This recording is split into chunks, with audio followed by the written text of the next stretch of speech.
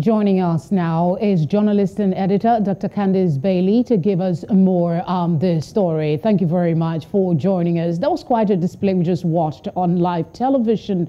Help us understand the nature of the EFF's unhappiness with President Cyril Ramaphosa addressing the House. Good evening, Felicity.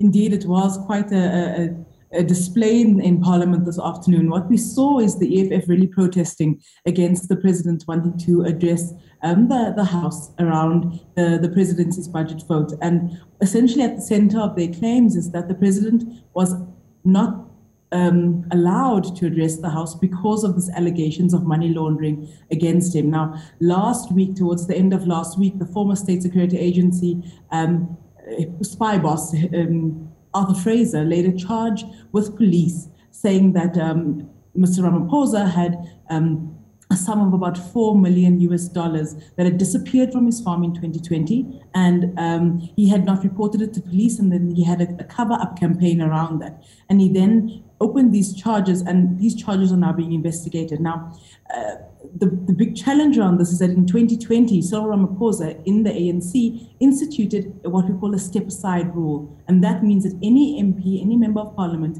any minister who is facing charges needs to step out of their role until they are cleared of those charges. What the EFF are now calling for is that because there are charges or charges against Cyril Ramaphosa, he needs to step aside until those charges are cleared.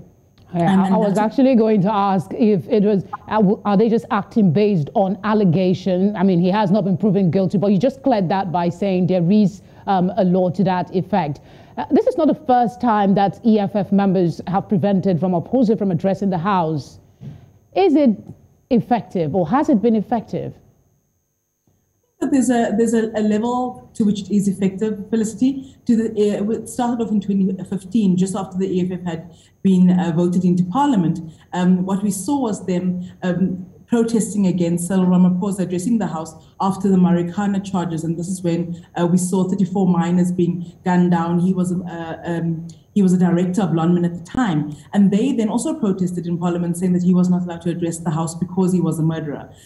What that did at the time was that it got the issue national attention. And I think in the same way, them having an outrage in Parliament today and the display that they had in Parliament today is effective because it has created national attention around the issue. Obviously, the way in which they've contravened Parliament rules, and there's a different issue at hand. But I do think that there is a level of effectiveness because they're able to bring the issue to national attention. Do you expect to see some reaction within Parliament as a result of the behavior of some of the lawmakers? Well, President Cyril Ramaphosa really was subjected to questions particularly around this farm and the theft of this money. We saw, aside from the EFF coming out and saying that, they didn't want him addressing the National Assembly, and that display took about an hour. After that, once we then had the president do the budget vote, we saw MPs then ask him about the money disappearing from the farm, and saying, they do want the answers. Earlier this week, it was not only the EFF that had called him to step aside, and this is not a law; it's an ANC regulation, so it's a different set of protocols altogether. But what we are seeing is that there are other political parties who are calling for him to account in some way for this money, for this huge sums of money. Obviously, the president has denied that it's $4 million US. He said that it's quite a lot less, and that it's proceeds from his game farm where he sells cattle. But there is a call for him to account and for him to provide some form of transparency around his activities and around the money that was at his house in Wintermissy.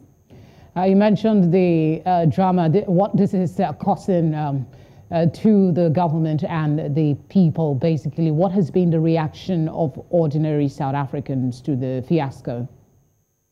I think what we saw on Twitter this afternoon was that the fiasco really did capture the hearts and minds of people on Twitter this afternoon.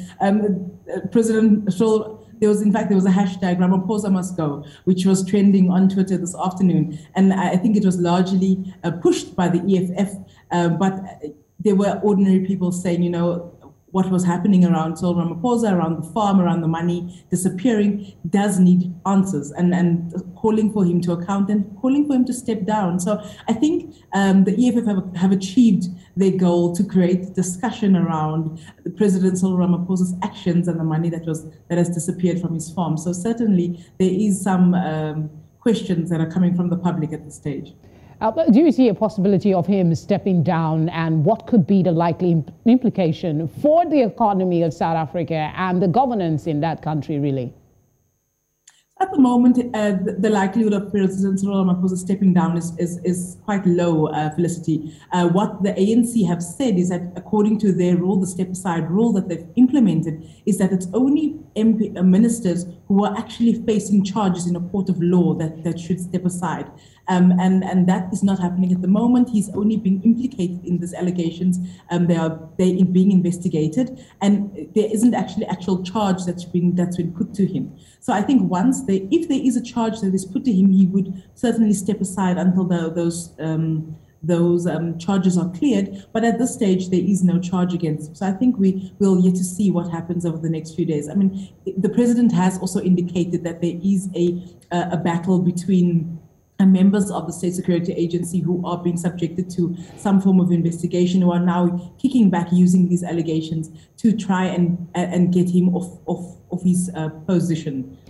All right. Thank you very much, Dr. Bailey, for speaking with us. Thanks, Mr.